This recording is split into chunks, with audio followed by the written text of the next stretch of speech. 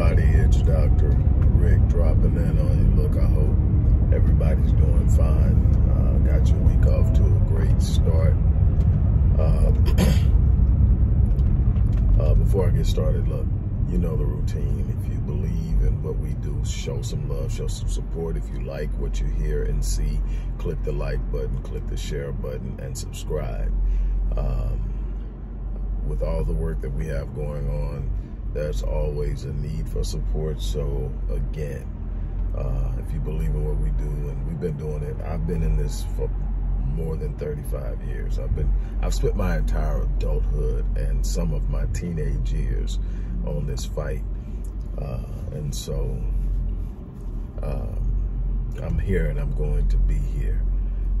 With that being said, you probably, those who are seriously supporters of what I do and follow what I do, you're probably aware that I haven't been on here a lot outside a couple of streams about the business, about opportunities within the business and some promotion of some products or courses or whatever. I haven't really been going hard on issues within the Black community. Number one is because I've been working on some major projects that are boots on the ground, that are actually the next stage in attacking these enigmatic issues that we face in the Black community.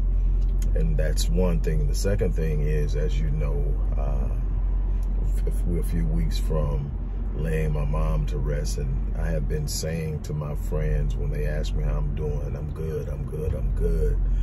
And one of my friends really took the time to sit down and talk to me, and he said, no, how are you really? And I realized that I'm not okay, and it's okay not to be okay. I just buried my mom, and so I'm putting my energy into healing. And to be honest with you, I don't have a whole lot of energy right now to direct.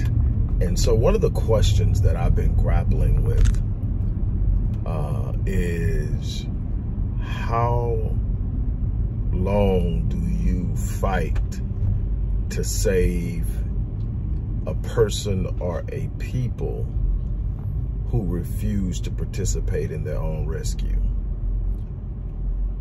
How much of yourself do you give to those who will sit up and complain but won't take heed, won't take action, won't commit? And that's the question I'm grappling with. I'm never going to give up, but how I approach it definitely is something that's on my mind. And so I have just kind of been like, I'll get up and I'll say, man, I'm going to do 2 videos today on this and this, and then I'll just get up. And what I'm doing now is I'm listening to my spirit. I'm not looking at the analytics. I'm not looking at what's going to go viral. I'm not looking at what content is hot.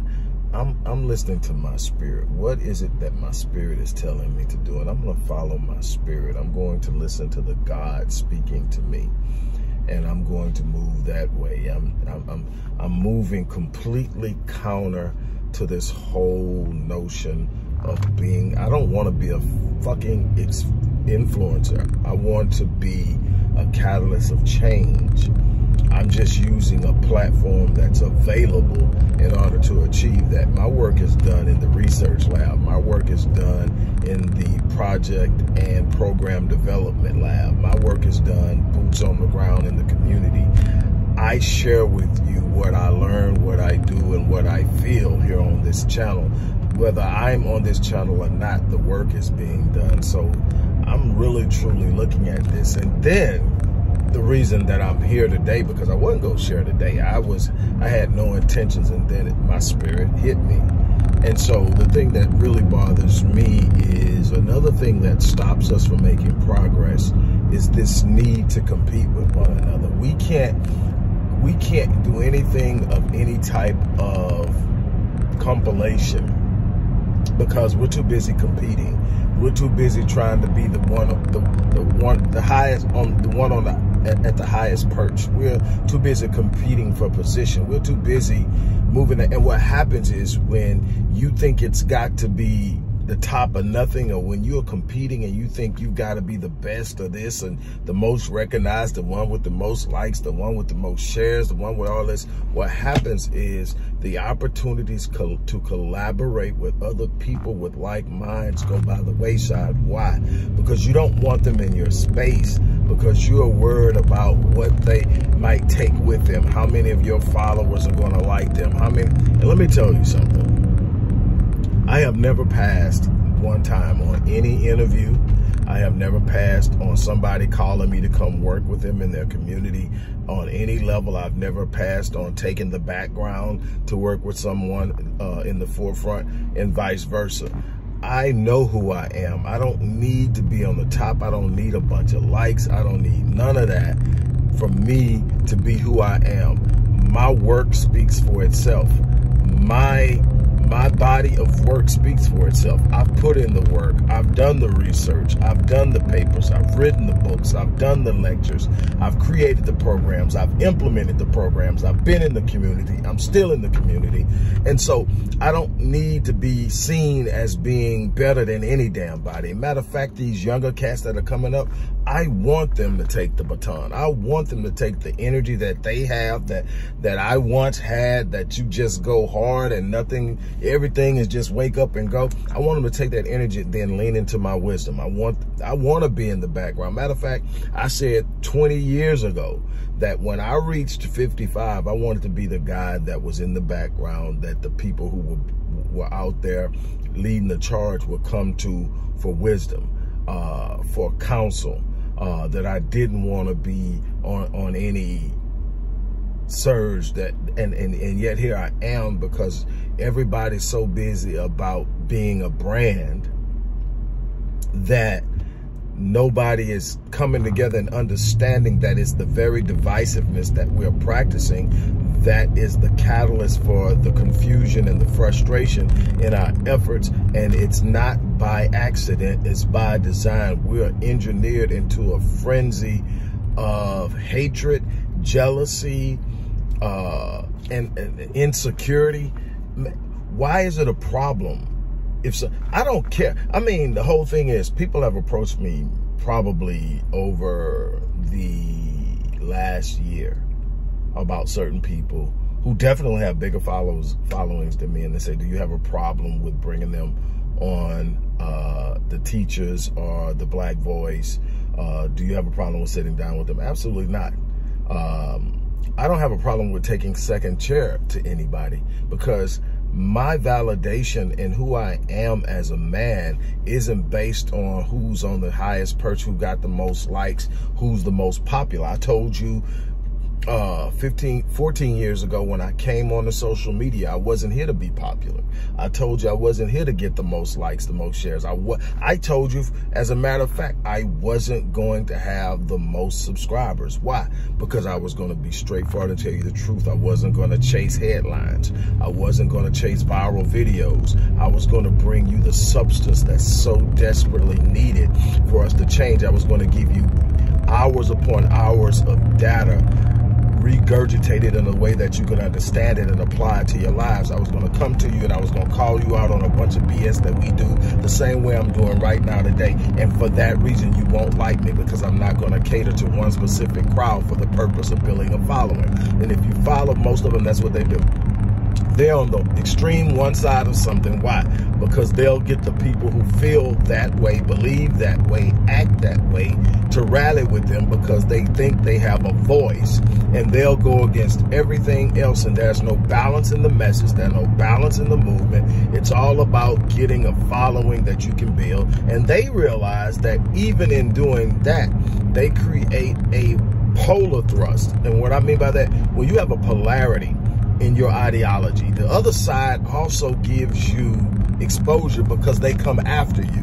So you build enemies, and enemies are just as good as allies in this social media thing. So you got all these people, it's just, and so that's what it's all about. To me, it's never been about that. To me, it's been about truth. So at some point, everybody's been pissed off with me, and I'm okay with that, because again, I'm not here to be liked. Now, here's the thing that I'm going to leave you with. My problem remains. My problem and my point remains that we cannot continue to be in a divisive state of mind. We cannot see one another as the enemy. We cannot see one another as competition. I'm not competing with anybody out there. I don't have any reason to compete with anybody. I'm not trying to prove anything against anybody. I'm not trying to be measured against anybody, and I don't want anybody to be measured against me. What I'm trying to do is set a standard of performance, of showing up and making things happen in the community. That's what I'm trying to do. That's the only thing that's important to me, is actually leaving a legacy that says I was here and I stood unapologetically on the things I believed in. I did not play politics. I did not play favoritism. I did not allow myself to be bought out and all of the other things that I see happening. You know, the bag never got me. I saw a bunch of things that if I wanted to do it right now, I could play and literally, with the offers that I've had put on the table from politicians, from business people, I could literally, like, you know, pad the bank account real quickly. But at what cost? See, what I've learned and the blessing that I've had is that I've been able to have success financially. So I understand that while it takes longer and it requires a lot more work and consistency, and you got to get out there and make it happen against the odds a lot of time, I know I don't need to compromise. I don't need to sell my people out in order to be okay. And I can live with myself every day I wake up that I didn't sell myself or my people out, that I'm standing up and I'm striving to be the best person that I can be in all of my imperfections and in the person that I am. But what I will not do is sit up and either try to tear somebody else down to make myself look better, go after somebody else to get some kind of clout, drop. And it's a bunch of stuff that I know about people that will make juicy content, but it would hurt the cause. And so I go to them directly, let them know some people have taken my advice, some people have listened to my counsel, others have told me to kiss their ass. But at the bottom line, I've done it. So when it blows up, I'm just looking at them and say, I told you. I told you. And then I let it go. My whole thing is I don't have to drag anybody across. I will address issues. I will address practices. I will address behaviors. If somebody say, is this right? Is this wrong? I'm going to call it a spade. It's nothing to do with who did it. Is this right? Is it wrong? No, it's not right. Should this be done? Should that be done? And all of that. My whole thing is we all are trying to grow. We all make mistakes. Nobody's perfect, but we should all be striving to be the best we can be, and we should all be striving to work together. It is the divisiveness amongst us that makes it so easy for us to be manipulated, controlled, misled, and mishandled. And it's time for that to change. I am so tired of seeing this. I cannot explain or express the magnitude of the frustration that I feel at looking at how we act when so much could be done. And on that note, look, I'm gonna get ready to get out of here. As I said, those who have followed me and believe in what I do, we need your support. If you like what you have seen, or if you visited and you looked at the multitude of videos and the diversity of the videos that are on this channel, and you like it, click the like button, click the share button, and subscribe. On that note, look, I'm gonna get out of here and try to unplug for the remainder of the day. It's been a rough one. All right, on that note, I'm out of here.